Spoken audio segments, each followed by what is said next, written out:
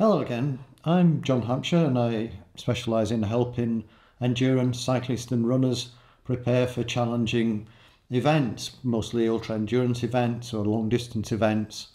I've been coaching people for over 10 years. I coached Jenny Graham to break her round the world cycling record, where she was the fastest person to ride around the world. And Lyle Wilcox is just attempting to break that record at the moment, so it'll be interesting to see how she gets on. Claire and I provide one-to-one coaching services to people all over the world using internet-based tools to help them develop the resilience, the mental and physical fitness in a healthy and sustainable way that gets them through these very challenging goals. I post a weekly video every Tuesday now, and hopefully you'll like and subscribe so that you get a reminder to join in with me as I hopefully help you along your fitness journey. One of the hardest things in getting through one of these challenging goals, if it's the first one you've done, if you're not sure how to start, is just actually getting started or knowing where to start. So this video is about that. Don't click away if you're an experienced cyclist or runner, because these things are quite relevant to you. It's just the same for everybody.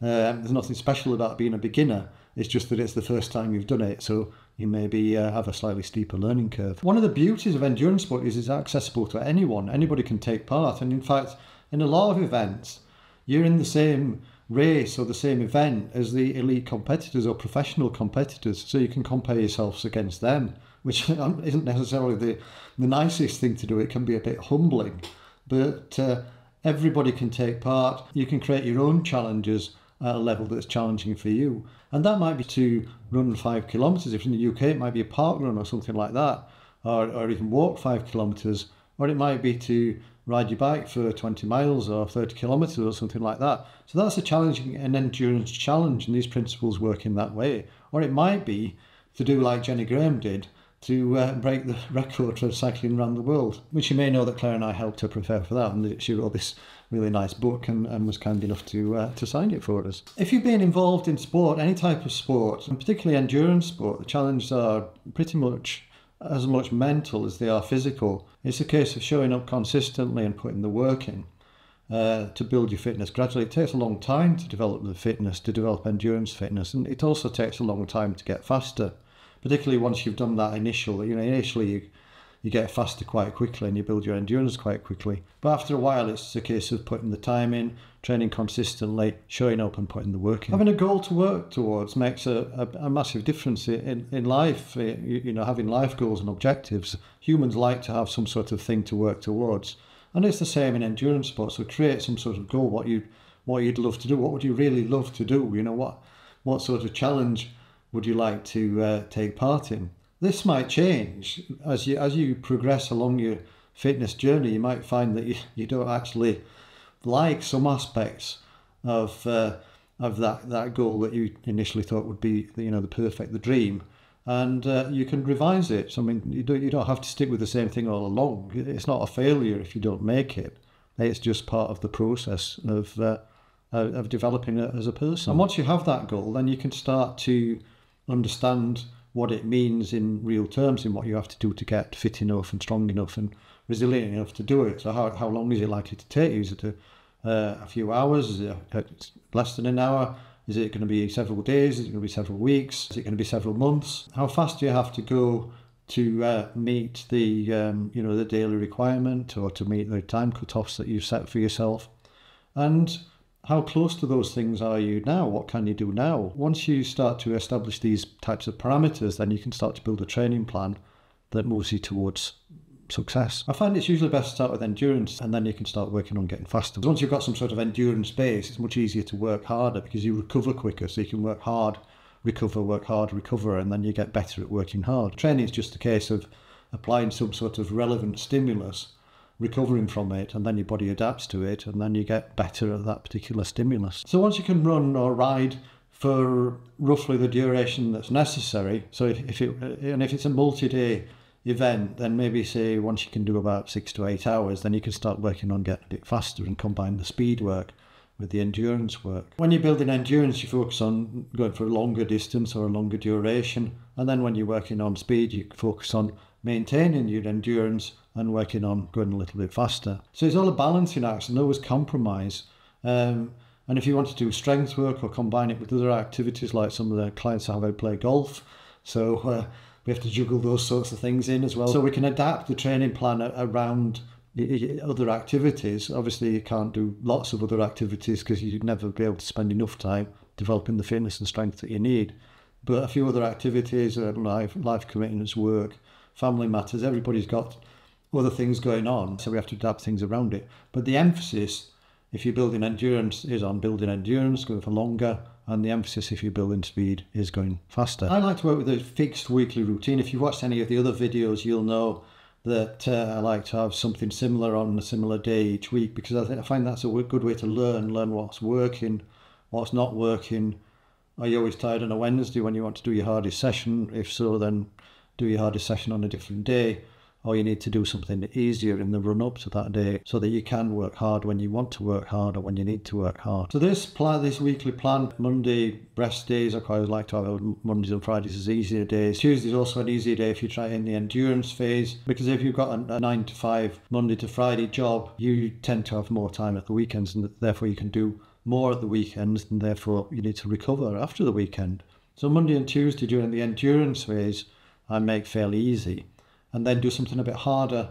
On Wednesday it might be something like 6 by 3 minutes really hard efforts with 3 minutes recovery, because that stimulates your VO2 max.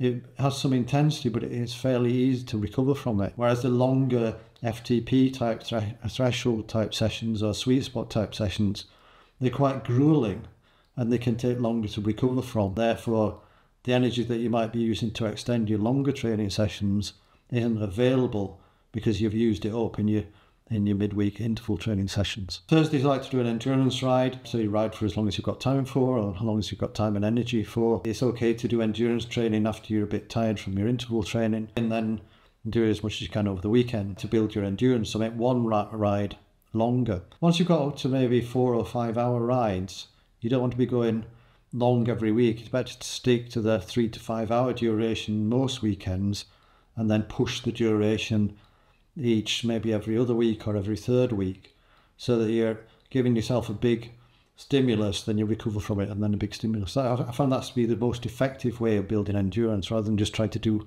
something longer each week.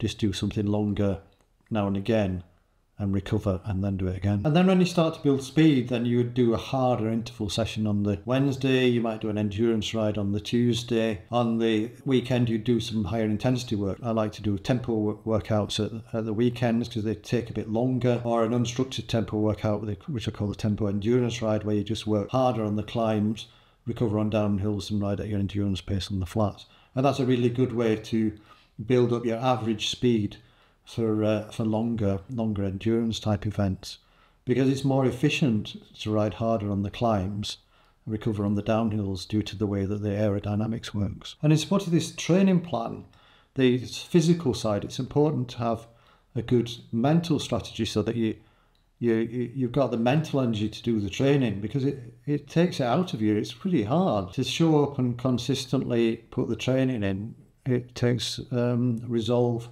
and commitment, and you might not always have the motivation to do it. So remember, you focus on commitment. Create some sort of good routine, good nutrition, have a healthy diet that helps your mind, have a healthy mental strategy, a healthy work-life balance, maybe include some sort of mindfulness type practice, some stretching and strength and conditioning if you have time for it, or even just some gentle yoga. Create a good lifestyle and a good routine that supports the training. If you look at what professional athletes do, they don't necessarily train a lot more than amateur athletes, but they use the time that they have available when others of us have to go to work to have a good lifestyle that supports the training, so they can train that much harder. They recover a lot better because they've got that time to recover and commit to being more healthy. It's really easy, actually. There aren't any tricks. There's no magic. The hard bit is doing it, consistently getting out, and not, if things get derailed a little bit, just pushing yourself, gently nudging yourself back on track. It's a bit similar to actually mindfulness, where you just might do mindfulness breathing, and you then just nudge yourself back into focusing on your breathing when your mind wanders. When your training wanders, or you want to have a day off, or you end up going out and having a few beers, and then you can't face training the next day. It's okay to miss a day. It's just don't miss a week because you've missed a day. Some people just get right off track if there's just one little hiccup. So the hard bit is doing the right things when things have gone a little bit wrong, and consistently putting the work in a progressive and sustainable way. And if you don't know where to start, or you're struggling, just make a comment, create some sort of conversation, and people will share their tips on how to get going and how they've dealt with things that have gone wrong. And I'm always monitoring the comments, or you can email me or message me through the website.